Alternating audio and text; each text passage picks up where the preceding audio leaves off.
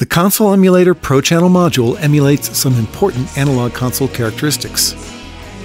Analog circuitry has subtle distortions that accumulate in the signal path, and also many consoles used audio input or output transformers which can affect the sound. Although these effects are subtle, they're noticeable, and now thanks to the console emulator, they're controllable as well.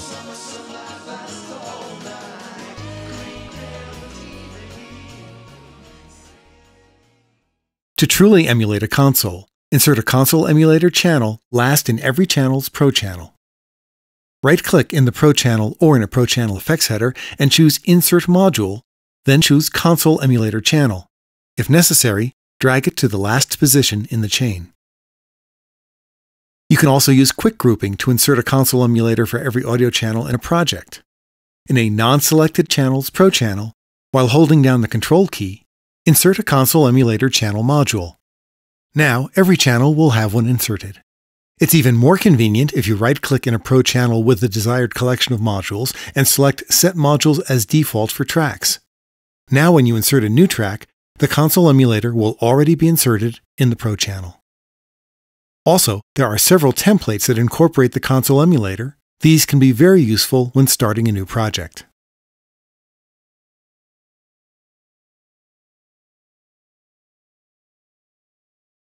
Quick grouping is ideal for adjusting the console emulators, as well as bypassing them to hear how they affect the sound. While holding down the Control key, choose a Pro Channel that's not in a selected channel, then set the trim control to about 2. Similarly, while still holding down the Control key, set the drive control to 2. These are fairly conservative settings, but the effect is cumulative over multiple channels, so you'll hear a difference. It's important to start your mix while the console emulators are already in place, and do your mix with all of them enabled. Adding them after the fact to an existing mix is rarely as effective.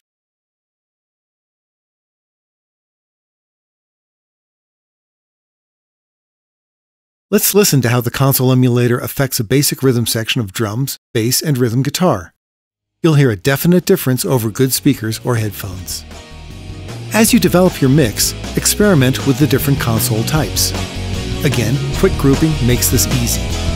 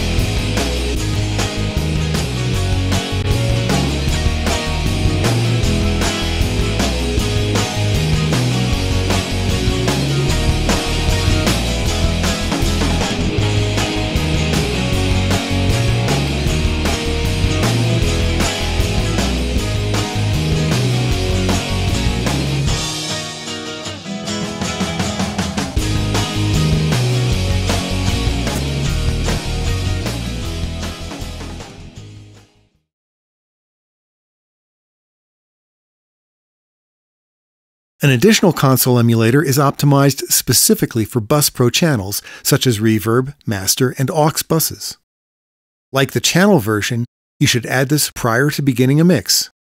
Also note that the controls work identically to the channel version, except that there's no trim parameter.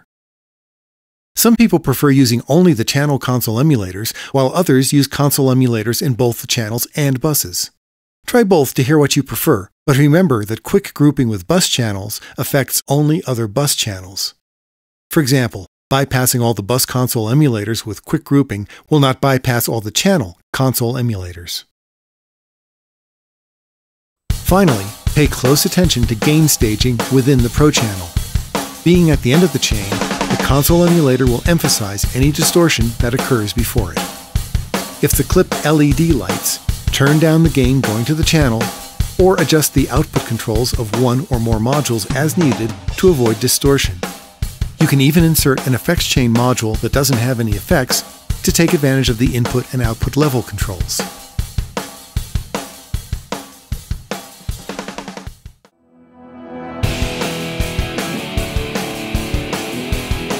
Console emulation is a subtle effect, but when used properly, can give that extra bit of mojo that makes a mix stand out just that much more.